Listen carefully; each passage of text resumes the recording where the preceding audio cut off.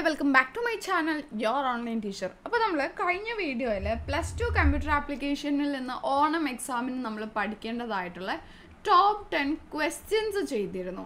ആ ക്വസ്റ്റ്യൻസ് ചെയ്തപ്പോൾ ഒത്തിരി പേര് കമൻറ്റ് സെക്ഷനിൽ പറഞ്ഞിരുന്നു ഇതിൻ്റെ ആൻസേഴ്സ് കൂടി വേണമെന്നുള്ളത്. സോ ആ ടോപ്പ് 10 ക്വസ്റ്റ്യൻസിൻ്റെ ആൻസേഴ്സാണ് നമ്മൾ ഈ വീഡിയോയിൽ പെട്ടെന്ന് നോക്കാൻ വേണ്ടിയിട്ട് പോകുന്നത്. അതുപോലെ തന്നെ ഇനി നെക്സ്റ്റ് ഏത് വീഡിയോ ചെയ്യണമെന്നുള്ളത് താഴെ കമൻറ്റ് ചെയ്ത് അറിയിക്കാം കേട്ടോ.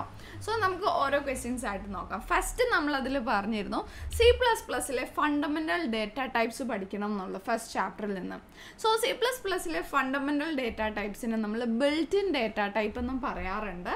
അതിലുള്ള ഡേറ്റ ടൈപ്സ് ഏതൊക്കെയാണ്? ഇൻറ്റ്, ക്യാർ, ഫ്ലോട്ട്, ഡബിൾ ആൻഡ് വോയിഡ് ആണ്. 5 എണ്ണമാണ് ഉള്ളത്. ഓരോ നോക്കാം. ഇൻറ്റ് ഡേറ്റ ടൈപ്പ് എന്തിനു വേണ്ടിയിട്ടാണ്? Is used to store whole numbers without fraction, അല്ലെങ്കിൽ ഡെസിമൽ പോയിൻ്റ് ഒന്നും ഇല്ലാത്ത ഹോൾ നമ്പേഴ്സ് 10, 20 അങ്ങനെയുള്ള നമ്പേഴ്സ് സ്റ്റോർ ചെയ്യുന്നതിന് വേണ്ടിയിട്ടുള്ള ഡേറ്റ ടൈപ്പാണ് ഇൻറ്റ്. അത് പോസിറ്റീവ് നമ്പർ ആകാം, നെഗറ്റീവ് നമ്പർ ആകാം, അതൊന്നും കുഴപ്പമില്ല. ബട്ട് അതിന് ഫ്രാക്ഷനോ ഡെസിമലോ ഒന്നും ഉണ്ടാകില്ല. ഒരെണ്ണത്തിനായിട്ട് 2 ബൈറ്റ്സ്, അങ്ങനെ 16 ബിറ്റ്സ് ഓഫ് മെമ്മറി ആണ് ഇതിലേക്ക് വേണ്ടത്. Okay, then ക്യാർ data type. കീബോർഡിലുള്ള ഏത് സിമ്പിളും ക്യാർ ഡേറ്റ ടൈപ്പിൽ വരും. അതായത് എ കണ്ടോ, ക്വസ്റ്റ്യൻ മാർക്ക്, 9 ഇങ്ങനെയൊക്കെ കൊടുക്കും. അത് ക്യാറാണ്, ക്യാരക്ടറാണ്. സോ ക്യാർ ഡേറ്റ ടൈപ്പിന് വേണ്ടത് 8 ബിറ്റ്സ് ഓഫ് മെമ്മറിയാണ്. അപ്പോൾ ഇതിലേക്ക് വരുന്ന സമയത്ത് ഓരോ ക്യാരക്ടറിനും അതിൻ്റേതായിട്ടുള്ള ആസ്കി കോഡുകൾ ഉണ്ടാകും. അതിൽ എയുടെ ആസ്കി കോഡ്, സ്മോൾ ലെറ്റർ എയുടേത് 97, 0ൻ്റേത് 48, അങ്ങനെ ഓരോന്നിനും അതിൻ്റേതായിട്ടുള്ള ആസ്കി കോഡുകൾ ഉണ്ടാകും എന്നുള്ളത് മനസ്സിലാക്കാം. Then float data type. Float എന്ന് പറയുന്നത് റിയൽ നമ്പേഴ്സ്, അതായത് നമ്മുടെ പോയിൻ്റൊക്കെയുള്ള നമ്പേഴ്സ് സ്റ്റോർ ചെയ്യുന്നതിന് വേണ്ടിയിട്ടാണ് ഫ്ലോട്ട് ഡേറ്റ ടൈപ്പ് ഉള്ളത്. അതിനും എത്ര ബൈറ്റ്സ് ആണ് വരുന്നത്? 4 ബൈറ്റ്സ് ഓഫ് മെമ്മറിയാണ് അതിലേക്ക് ആവശ്യമായിട്ടുള്ളത്. ഫ്ലോട്ടിൻ്റെ എക്സാമ്പിൾ കണ്ടോ, 67.89, 89.9 എന്നുള്ളതൊക്കെ എന്താണ്? ഫ്ലോട്ട് ഡേറ്റ ടൈപ്പിൽ വരുന്നതാണ്. സോ അവിടെ എന്താ വരുന്നത്? ഡെസിമൽ പോയിൻ്റ് ഉള്ളതാണ് വരുന്നത്. Then double data type. Double data type എന്ന് വെച്ചിട്ടുണ്ടെങ്കിൽ വലിയ നമ്പേഴ്സ് സ്റ്റോർ ചെയ്യാൻ, വലിയ പോയിന്റ്സ് ഒക്കെ ഉള്ള നമ്പേഴ്സ് സ്റ്റോർ ചെയ്യാനാണ്. അവിടെ 8 ബൈറ്റ്സ് ആണ് മെമ്മറി വരിക. ഫ്ലോട്ടിൽ 4 ബൈറ്റ്സ് ആണെന്നെങ്കിൽ ഡബിളിൽ 8 ബൈറ്റ്സ് ആണ് വരുന്നത്. ദെൻ വോയിഡ് ഉണ്ട്. വോയിഡ് മീൻസ് നത്തിങ് എന്നാണ്. അതായത് it use to represent A function that returns nothing. ഒന്നും റിട്ടേൺ ചെയ്യാത്തതായിട്ടുള്ള ഫംഗ്ഷനെ റെപ്രസെൻറ്റ് ചെയ്യാനാണ് വേർഡ് യൂസ് ചെയ്യുന്നത്. ദെൻ സെക്കൻഡ് ക്വസ്റ്റ്യൻ നമ്മൾ അതിൽ പറഞ്ഞത് മെമ്മറി അലോക്കേഷൻ ഓഫ് അറേ. അറേയുടെ മെമ്മറി അലോക്കേഷൻ നിങ്ങളോട് പഠിക്കണം എന്ന് പറഞ്ഞിരുന്നു. സോ ഒരു അറേക്ക് എത്ര memory വേണമെന്നുള്ളത് is directly related to its type. അതിൻ്റെ ടൈപ്പും അതിൻ്റെ സൈസും അനുസരിച്ചിട്ടിരിക്കും.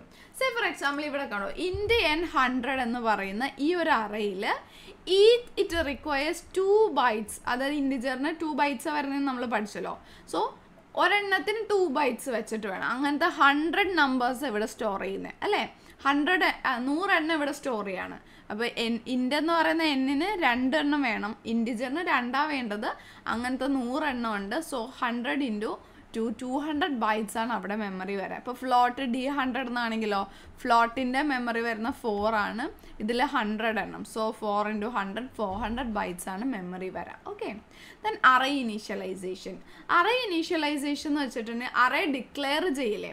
അറേ ഡിക്ലെയർ ചെയ്യുന്ന സമയത്ത് തന്നെ നമ്മൾ എന്ത് ചെയ്യുന്നു? അറേ ഇനീഷ്യലൈസ് ചെയ്യാണ്. അതായത് അറേക്ക് നമ്മൾ വാല്യൂ കൊടുക്കുകയാണ്. ഇവിടെ ഇൻറ്റ് ഏജ് എന്ന് പറഞ്ഞ് ആ അറേ ഏജ് 4 എണ്ണമാണ് അതിൽ സ്റ്റോർ ചെയ്യുന്നത്. അപ്പോൾ അത് ഡിക്ലെയർ ചെയ്യുന്ന സമയത്ത് തന്നെ എന്ത് ചെയ്യാണ്? അതിലേക്ക് 16, 17, 18, 19 എന്ന് പറഞ്ഞിട്ട് അതിൻ്റെ വാല്യൂ കൊടുക്കുകയാണ്.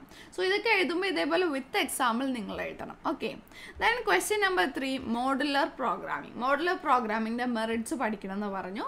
മോഡുലർ പ്രോഗ്രാമിംഗ് എന്ന് പറഞ്ഞിട്ടുണ്ടെങ്കിൽ ബിഗ് ആൻഡ് കോംപ്ലക്സ് പ്രോഗ്രാമുകളെ ചെറിയ പ്രോഗ്രാംസ് ആയിട്ട് കൺവേർട്ട് ചെയ്യുന്നതാണ് മോഡുലർ പ്രോഗ്രാമിംഗ്. അപ്പോൾ മോഡുലർ പ്രോഗ്രാമിങ്ങിൻ്റെ മെറിറ്റ്സ് പറയുകയാണെന്നുണ്ടെങ്കിൽ പ്രോഗ്രാമിൻ്റെ സൈസ് കുറയ്ക്കാൻ ഇത് ഹെൽപ്പ് ചെയ്യും, എറർ ഒക്കറൻസിൻ്റെ ചാൻസസ് കുറയ്ക്കും, കോംപ്ലക്സിറ്റി കുറയ്ക്കാം, നമുക്കത് പിന്നെയും റീയൂസ് ചെയ്യാൻ സാധിക്കും. ദെൻ മാത്തമാറ്റിക്കൽ ഫങ്ഷൻസ് വളരെ ഇമ്പോർട്ടൻ്റ് ആണ്. അപ്പോൾ അത് യൂസ് ചെയ്യണമെങ്കിൽ അതിന് വേണ്ട ഹെഡർ ഫയൽ math.h ആണ് എന്ന് ഓർക്കുക. ഇമ്പോർട്ടൻ്റ് ആയിട്ടുള്ള മാത്തമാറ്റിക്കൽ ഫങ്ഷൻസ് ഒന്ന് ABS, അത് ആബ്സല്യൂട്ട് വാല്യൂ കിട്ടും, അതായത് അതിൻ്റെ മൈനസ് ഒന്നും ഇല്ലാതെ ആബ്സല്യൂട്ട് വാല്യൂ കിട്ടും. So C out with example എഴുതുന്ന സി ഔട്ട് ABS എന്ന് പറഞ്ഞിട്ട് നമ്മളിപ്പോൾ ഒരു നെഗറ്റീവ് നമ്പറാണ് അതിൻ്റെ ഉള്ളിൽ കൊടുക്കുന്നതെങ്കിൽ ABS എന്ന് പറയുന്ന ഫംഗ്ഷൻ യൂസ് ചെയ്തുകൊണ്ട് ആ മൈനസ് കളഞ്ഞിട്ട് അതിൻ്റെ ആബ്സല്യൂട്ട് വാല്യൂ 25, മൈനസ് ഇല്ലാത്തത്.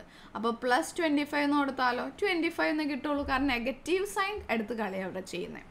ദെൻ SQRT അടുത്ത ഫംഗ്ഷൻ സ്ക്വയർ റൂട്ട് കാണാനാണ്. So C out square root 49 എന്ന് കൊടുത്താൽ 49ൻ്റെ സ്ക്വയർ റൂട്ട് ആയിട്ടുള്ള 7 നമുക്ക് ആൻസർ കിട്ടും. ദെൻ POW പവർ കാണാൻ, ഒരു നമ്പറിൻ്റെ പവർ കാണാൻ വേണ്ടിയിട്ടാണ്, 2 നമ്പർ കൊടുത്തിട്ട് അതിൻ്റെ പവർ കാണുക എന്നുള്ളതാണ്. ഇപ്പോൾ ഇവിടെ നോക്കാം, സി ഔട്ട് 210 എന്ന് പറഞ്ഞ് കൊടുത്താൽ 2^10 ഈക്വൽ ആണ്. സോ 2^10 ടൈംസ് 2നെ മൾട്ടിപ്ലൈ ചെയ്യുമ്പോൾ 1024 നമുക്ക് വാല്യൂ കിട്ടുന്ന അത് റിട്ടേൺ കിട്ടും. ദെൻ ക്യാരക്ടർ ഫങ്ഷൻസ് ഇതിൽ കൊടുക്കാൻ വേണ്ടിയിട്ട് C-type.h എന്ന് പറയുന്ന ഹെഡർ ഫയൽ ഇൻക്ലൂഡ് ചെയ്യണം. ഈസ് അപ്പർ എന്തിനു വേണ്ടിയിട്ടാണ്, ഒരു ക്യാരക്ടർ അപ്പർ കീസ് ആണോ അല്ലയോ എന്നറിയാൻ. അപ്പർ കീസ് ആണെങ്കിൽ നമുക്ക് വാല്യൂ 1 കിട്ടും, അല്ലാന്നുണ്ടെങ്കിൽ 0 കിട്ടും. സിൻടാക്സ് ഈസ് അപ്പർ, ആ ക്യാരക്ടർ കൊടുക്കുക, character CH. Then is lower, ഒരു ക്യാരക്ടർ എന്ന് പറയുന്നത് ലോവർ കേസിലാണോ അല്ലയോ എന്നറിയാം. ലോവർ കേസിലാണെങ്കിൽ വാല്യൂ 1 കിട്ടും, അല്ലെങ്കിൽ 0 കിട്ടും. വിത്ത് സിൻടാക്സ് എഴുതണം കേട്ടോ. ഈസ് ആൽഫ, ഒരു ക്യാരക്ടർ ആൽഫബറ്റ് ആണോ അല്ലയോ എന്ന് അറിയാൻ വേണ്ടിയിട്ടാണ്. ആൽഫബറ്റ് ആണെങ്കിൽ വാല്യൂ 1 കിട്ടും, അല്ലെങ്കിൽ 0 കിട്ടും. ഈസ് ഡിജിറ്റ്, ഒരു ക്യാരക്ടർ നമ്മൾ കൊടുത്തിരിക്കുന്നത് ഡിജിറ്റ് ആണോ അല്ലയോ എന്നറിയാൻ വേണ്ടിയിട്ടാണ്. ഡിജിറ്റ് ആണെങ്കിൽ വാല്യൂ 1 അല്ലെങ്കിൽ 0. ഈസ് ആൽനം, നമ്മൾ കൊടുത്തിരിക്കുന്ന ക്യാരക്ടർ ആൽഫ ന്യൂമറിക്കൽ ഉള്ളതാണോ അല്ലയോ എന്നറിയാൻ. ആൽഫ ന്യൂമറിക്കൽ ഉള്ളതാണെങ്കിൽ വാല്യൂ 1 കിട്ടും, അല്ലെങ്കിൽ 0. ടു അപ്പർ, നമ്മൾ കൊടുത്തിരിക്കുന്ന ക്യാരക്ടറിനെ അപ്പർ കേസിലാക്കാൻ വേണ്ടിയിട്ടാണ്, കണ്ടോ. ദെൻ ടു ലോവർ, നമ്മൾ കൊടുത്തിരിക്കുന്ന ക്യാരക്ടറിനെ ലോവർ കേസിലാക്കാൻ വേണ്ടിയിട്ടാണ്. Then methods of calling function, 2 രീതിയിലുള്ള മെത്തേഡ്സ് ഉണ്ട്. Call by value മെത്തേഡും call by reference മെത്തേഡും. Call by value method എന്ന് പറഞ്ഞിട്ടുണ്ടെങ്കിൽ it's A method of copy of original value is നമ്മൾ ആ ഒരു പ്രോഗ്രാമിൻ്റെ എവിടെ വെച്ചിട്ടാണ് കോൾ ചെയ്യുന്നത്, അപ്പോൾ ആ ഒരു കോൾ ചെയ്യുന്ന സമയത്ത് ഒറിജിനൽ വാല്യൂ ആണ് ഫംഗ്ഷനിലേക്ക് പാസ് ചെയ്യുന്നത് നമ്മൾ കോൾ ചെയ്യുന്ന സമയത്ത്. If A function makes any change will not affect the original value. Original വാല്യൂവിൽ changes ഒന്നും വരില്ല. അതേസമയം കോൾ ബൈ റെഫറൻസ് ആണെന്നുണ്ടെങ്കിൽ കോൾ ബൈ റെഫറൻസ് മെത്തേഡിൽ ഒറിജിനൽ വാല്യൂയുടെ അഡ്രസ്സാണ്, ഒറിജിനൽ വാല്യൂ അല്ല പാസ് ചെയ്യുന്നത്, ഒറിജിനൽ വാല്യൂയുടെ അഡ്രസ്സ് മാത്രമാണ് അവിടെ നമ്മൾ പാസ് ചെയ്യുന്നത്. അതുകൊണ്ട് തന്നെ ഫംഗ്ഷനിൽ എന്തെങ്കിലും ചേഞ്ച് വന്നാൽ അത് ഒറിജിനൽ വാല്യൂവിനെ അഫക്റ്റ് ചെയ്യും. Then static and web pages, ചില വെബ് പേജ് നമ്മൾ നോക്കുമ്പോൾ എന്താണ് അതിലെ കണ്ടന്റ്, ടെക്സ്റ്റ് ആണെങ്കിൽ ഇമേജ് ആണെന്നുണ്ടെങ്കിലും ചേഞ്ച് ആകുന്നുണ്ടാവില്ല, അത് അങ്ങനെ തന്നെ നിൽക്കുന്നുണ്ടാകും. അതാണ് സ്റ്റാറ്റിക് വെബ് പേജസ് എന്ന് പറയുന്നത്. സ്റ്റാറ്റിക് വെബ് പേജസിനാണെന്നുണ്ടെങ്കിൽ ഒരുപാട് ലിമിറ്റേഷൻസ് ഒക്കെ ഉണ്ട്. അതേസമയം ഡൈനാമിക് വെബ് പേജ് എന്ന് പറയുന്നത് അത് കുറച്ചുകൂടി ഡൈനാമിക് ആണ്, അതിലെ കണ്ടന്റ്സ് എല്ലാം ചേഞ്ച് ആയിക്കൊണ്ടിരിക്കും, ഡിവൈസ് അനുസരിച്ചിട്ടെല്ലാം ചേഞ്ച് ആയിക്കൊണ്ടിരിക്കും. സോ അങ്ങനെയുള്ള വെബ് പേജസ് കുറച്ചുകൂടി അട്രാക്റ്റീവ് ഇൻട്രാക്റ്റീവ് ആണ്. അപ്പോൾ ഇങ്ങനെയുള്ള ഡൈനാമിക് വെബ് പേജസ് ക്രിയേറ്റ് ചെയ്യാൻ JavaScript, VB script, ASP, JSP, PHP ഇതൊക്കെയാണ് യൂസ് ചെയ്യുന്നത്. സോ സ്റ്റാറ്റിക് വെബ് പേജ് എന്ന് പറഞ്ഞാൽ അതിൻ്റെ കണ്ടന്റും ലേഔട്ടും ഫിക്സഡ് ആണ്, ബട്ട് ഡൈനാമിക്കിൽ അത് change ആയിക്കൊണ്ടേയിരിക്കും. Static web page database use ചെയ്യുന്നില്ല, ഡൈനാമിക്കിൽ ഡേറ്റാബേസ് യൂസ് ചെയ്യുന്നുണ്ട്.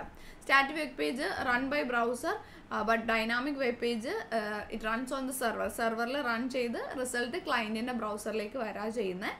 സ്റ്റാറ്റിക് വെബ് പേജ് എളുപ്പത്തിൽ ഡെവലപ്പ് ചെയ്യാം, ഡൈനാമിക് വെബ് പേജ് കുറച്ച് ബുദ്ധിമുട്ടാണ്. ദെൻ സ്ക്രിപ്റ്റിംഗ് ലാംഗ്വേജ്, ഒത്തിരി സ്ക്രിപ്റ്റിംഗ് ലാംഗ്വേജസ് ഉണ്ട്. കുറച്ച് നമ്മൾ പഠിക്കുന്ന ആദ്യത്തേതാണ് ജാവാസ്ക്രിപ്റ്റ്. ബ്രണ്ടൻ ഈച്ച് ആണ് ഈ ജാവാസ്ക്രിപ്റ്റ് ഡെവലപ്പ് ചെയ്തത്. ഇത് പ്ലാറ്റ്ഫോം ഇൻഡിപെൻഡൻറ്റ് സ്ക്രിപ്റ്റിംഗ് ലാംഗ്വേജാണ്. അതിൻ്റെ അർത്ഥം ഇതിന് പ്രത്യേകിച്ച് ഒരു പ്ലാറ്റ്ഫോം വേണ്ട, പ്രത്യേകിച്ച് ഒരു ബ്രൗസർ വേണ്ട ഇത് റൺ ചെയ്യാൻ വേണ്ടിയിട്ട്. സോ അതുകൊണ്ട് തന്നെ ജാവാസ്ക്രിപ്റ്റ് ആണ് മോസ്റ്റ്ലി അക്സെപ്റ്റഡ് സ്ക്രിപ്റ്റിംഗ് ലാംഗ്വേജ്. അടുത്തതാണ് അജാക്സ്. ഇതെന്ന് പറയുന്നത് it is A technology to take data from the server and filled in the text boxes without refreshing, without reloading the entire page reload ചെയ്യാതെ തന്നെ സെർവറിൽ നിന്ന് ഡേറ്റ എടുത്ത് text ബോക്സസിൽ fill ചെയ്യുന്നതിന് വേണ്ടിയിട്ടുള്ള ഒരു ടെക്നോളജിയാണ് അജാക്സ്. അതിൻ്റെ full form asynchronous JavaScript and extensible markup language എന്നുള്ളതാണ്. It allows to create our on new tag. അതുപോലെ തന്നെ എക്സാമ്പിൾ എന്തിനെ ഹെൽപ്പ് ചെയ്യുന്നു, നമ്മുടേതായിട്ടുള്ള ന്യൂ ടാഗ്സ് ക്രിയേറ്റ് ചെയ്യാൻ ഹെൽപ്പ് ചെയ്യുന്നു. This technology uses JavaScript to perform this function when we turn of JavaScript. JavaScript use ചെയ്തിട്ടാണ് Ajax run ചെയ്യുന്നത്. അപ്പോൾ ജാവാസ്ക്രിപ്റ്റ് നമ്മൾ ഓഫ് ചെയ്തിട്ടിരിക്കുകയാണെങ്കിൽ അജാക്സ് ആപ്ലിക്കേഷൻ വർക്ക് ചെയ്യില്ല. Then VB script Microsoft develop ചെയ്താണ്, platform dependent ആണ്. Platform dependent എന്ന് പറഞ്ഞിട്ടുണ്ടെങ്കിൽ MS internet explorer ഉണ്ടല്ലോ, അത് വേണം, അതിൽ മാത്രമേ ഇത് എന്താവുള്ളൂ ആക്സെപ്റ്റ് ചെയ്യുള്ളൂ, അതിൽ മാത്രമേ വർക്ക് ആവുള്ളൂ. ദെൻ PHP എന്ന് പറയുന്നത് ഒരു open source general purpose scripting language ആണ്. സർവർ സൈഡ് സ്ക്രിപ്റ്റിംഗ് ആണ്. ഇവിടെ റാസ്മസ് ലെഡോഫ് ആണ് ഇത് ഇൻട്രൊഡ്യൂസ് ചെയ്തത്. ഇതിൻ്റെ എക്സ്റ്റൻഷൻ വരുന്നത് .php ആണ്. ഡേറ്റാബേസ് പ്രോഗ്രാമിംഗ് സപ്പോർട്ട് ചെയ്യുന്നുണ്ട്. ഇതിൽ ഡിഫോൾട്ട് ആയിട്ടുള്ള ഡേറ്റാബേസ് പ്രോഗ്രാമിംഗ് എന്ന് പറയുന്നത് MySQL ആണ്. പ്ലാറ്റ്ഫോം ഇൻഡിപെൻഡൻ്റ് ആണ്, എല്ലാത്തിലും വർക്ക് ചെയ്യും. PHP ഇൻ്റർപ്രറ്റർ ലിനക്സിൽ വരുന്നത് ലാംബ് ആണ്. Lamp, Linux, Apache, MySQL, PHP ഇതൊക്കെ. Then active server pages Microsoft ആണ് ഇൻട്രൊഡ്യൂസ് ചെയ്തത്. അതിൻ്റെ ASP എന്ന് പറഞ്ഞാൽ active server page. These are web pages that are embedded വിത്ത്. ഇതിൽ കണ്ടൻസ് ഡൈനാമിക് ആയിരിക്കും, ചേഞ്ച് ആയിക്കൊണ്ടിരിക്കുന്ന ടെക്സ്റ്റ് ആയിരിക്കും ഇതിൽ കണ്ടൻസ് എല്ലാം ഉണ്ടാകാം. ദെൻ ഇതിൻ്റെ എക്സ്റ്റൻഷൻ വരുന്നത് .ASP ആണ്. ഇൻ ASP ഇത് script execute in the server and effect will be send back to the client. നേരത്തെ പറഞ്ഞതുപോലെ സെർവറിൽ എക്സിക്യൂട്ട് ചെയ്തിട്ട് അത് ക്ലയൻറ്റിൻ്റെ കമ്പ്യൂട്ടറിലേക്ക് സെൻഡ് ചെയ്യാണ് ചെയ്യുന്നത്. ഇവിടെ എന്ന് പറയുമ്പോൾ ക്ലയൻറ്റിൻ്റെയും സെർവറും തമ്മിൽ റിയൽ ടൈം കമ്മ്യൂണിക്കേഷൻ അവിടെ നടക്കുന്നുണ്ട്. ASP ആപ്ലിക്കേഷൻസ് വളരെ ചെറുതാണ്. ഇത് പ്ലാറ്റ്ഫോം ഡിപ്പെൻഡൻ്റ് ആണ്. മൈക്രോസോഫ്റ്റ് ഇൻ്റർനെറ്റ് ഇൻഫർമേഷൻ സെർവർ ഇതിന് ആവശ്യമുണ്ട്. Then Java server pages sun മൈക്രോസിസ്റ്റം introduce ചെയ്തു. JSP എന്ന് പറയുന്നത് ജാവ സെർവർ പേജ് ആണ്. അതിൻ്റെ എക്സ്റ്റൻഷൻ .JSP പ്ലാറ്റ്ഫോം ഇൻഡിപെൻഡൻ്റ് ആണ്. HTML ഒരുപാട് ആട്രിബ്യൂട്ട്സ് വരുന്നുണ്ട്. അതിൽ കുറച്ച് ഇമ്പോർട്ടൻ്റ് ആയിട്ടുള്ളത് DIR ഡയറക്ഷൻ. വെബ് പേജിൽ ഓരോ കാര്യങ്ങളുടെയും നമ്മൾ കൊടുക്കുന്നതിന് ഡയറക്ഷൻ. LTR ആണെങ്കിൽ ലെഫ്റ്റ് ടു റൈറ്റ്, RTL ആണെങ്കിൽ റൈറ്റ് ടു ലെഫ്റ്റ് എന്ന് കാണിക്കും. ദെൻ ലാംഗ്വേജ് ഇംഗ്ലീഷ് വേണോ ഹിന്ദി വേണോ എന്നുള്ളത്. ഫോർ എക്സാമ്പിൾ ഇങ്ങനെ കൊടുക്കാം. HTMLൻ്റെ ഉള്ളിൽ direction left to right, language Hindi. അപ്പോൾ അങ്ങനെ ആ ഡയറക്ഷനിൽ ആ ഒരു ലാംഗ്വേജ് അവിടെ കാണിക്കും. ദെൻ ടൈറ്റിൽ ടാഗ് ഹെഡ് സെക്ഷനിലാണ് നമ്മൾ കൊടുക്കുന്നത്. ദെൻ വെബ് പേജ് കണ്ടൻസ് എല്ലാം നമ്മൾ ബോഡി സെക്ഷനിൽ കൊടുക്കും. ദെൻ ബോഡി ടാഗിൻ്റെ ആട്രിബ്യൂട്ട്സ് പറയുകയാണെന്നുണ്ടെങ്കിൽ BG colour, background, text, link, അതിൽ തന്നെ A link, B link, left margin, top margin എന്നൊക്കെ പറഞ്ഞാൽ ഒത്തിരി ആട്രിബ്യൂട്ട്സ് ഉണ്ട്. Then heading tag H1, H2, H3 അങ്ങനെ H6 വരെ ഉണ്ട്. അതിൽ H1 ആയിരിക്കും ഏറ്റവും വലുത്, H6 ആയിരിക്കും ഏറ്റവും ചെറുത്. ദെൻ HR എന്ന് പറഞ്ഞാൽ ഹൊറിസോണ്ടൽ ലൈൻ ഡ്രോ ചെയ്യുന്നതിന് വേണ്ടിയിട്ടാണ്. അതിൻ്റെ attributes size, width, no shade, കളറൊക്കെ വരുന്നത്. BR ബ്രേക്കിന് വേണ്ടിയിട്ട് ലൈൻ ബ്രേക്ക് ചെയ്യാൻ. B എന്ന് പറയുന്ന ബോൾഡ് ആക്കാൻ. I ടാഗ് ഉപയോഗിക്കുന്നത് ഇറ്റാലിക്സിലേക്ക് ആക്കാൻ. U ടാഗ് അണ്ടർലൈൻ ചെയ്യാൻ. Sഉം സ്ട്രൈക്കും ഒരു ടെക്സ്റ്റ് ഇങ്ങനെ നമ്മൾ സ്ട്രൈക്ക് ഔട്ട് ചെയ്യില്ലേ, അതിന് വേണ്ടിയിട്ട്. ബിഗ് നോർമൽ ടെക്സ്റ്റിനെ വലുതാക്കാൻ, സ്മോൾ നോർമൽ ടെക്സ്റ്റിനെ ചെറുതാക്കാൻ. സ്ട്രോങ് എന്ന് പറയുന്നതും കുറച്ച് ബ്ലോക്ക് ഓഫ് ടെക്സ്റ്റിനെ എംഫസൈസ് ചെയ്ത് നിർത്തുന്നതിന് വേണ്ടിയിട്ട്. EM എന്ന് പറയുന്നത് I ടാഗിൻ്റെ അതേ എഫക്റ്റ് ആണ് വരുന്നത്. ദെൻ സബ്സ്ക്രിപ്റ്റ്, SUP സൂപ്പർസ്ക്രിപ്റ്റ്, നമ്മൾ 2:10 ദെൻ എന്താണ് അങ്ങനെയൊക്കെ എഴുതില്ലേ, അതിന് വേണ്ടിയിട്ടാണ് സബ് SUP സംഭവങ്ങളൊക്കെ യൂസ് ചെയ്യുന്നത്.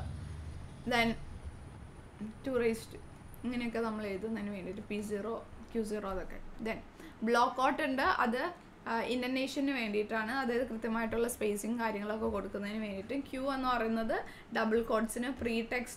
പ്രീ ടാഗ് യൂസ് ചെയ്യുന്നത് നമ്മൾ ടെക്സ്റ്റ് എഡിറ്ററിൽ എൻ്റർ ചെയ്ത് ആ കണ്ടൻറ്റ് ഡിസ്പ്ലേ ചെയ്യുന്നതിന് വേണ്ടിയിട്ട്. അഡ്രസ്സ് എന്ന് പറയുന്നത് ഒരു ഓണറെ പറ്റിയിട്ടോ അല്ല ഓതറെ പറ്റിയിട്ടുള്ള ഇൻഫർമേഷൻ അഡ്രസ്സ് പ്രൊവൈഡ് ചെയ്യാനാണ്. മാർക്ക് എന്ന് പറയുന്നത് ടെക്സ്റ്റ് സ്ക്രോൾ ചെയ്യാൻ, വെർട്ടിക്കലി നീളനെയോ അല്ലെങ്കിൽ എന്താണ് കുത്തനെയൊക്കെ ടെക്സ്റ്റ് ഇങ്ങനെ മൂവ് ചെയ്യുന്നതിന് വേണ്ടിയിട്ടാണ് മാർക്ക് ടാഗ് യൂസ് ചെയ്യുന്നത്. Then last വണ്ണാണ് C++ലെ operators.